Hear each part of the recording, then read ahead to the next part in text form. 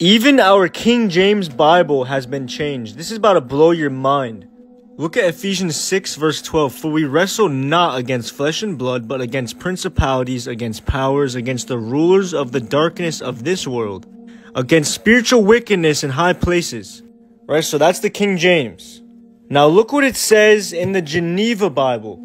This one is from 1560. This is before the King James.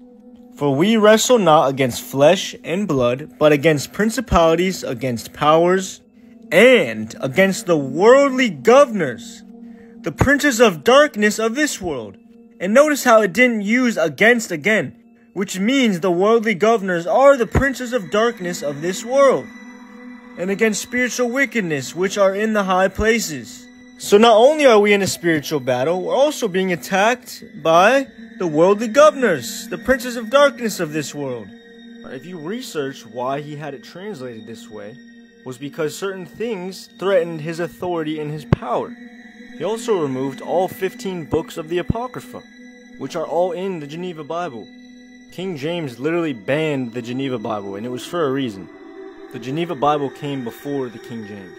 Let me know if you guys want a part 2 where I expose more of these changes that King James made from the Geneva Bible. God bless you guys. Don't forget to like and follow, and I'll see you in the next one.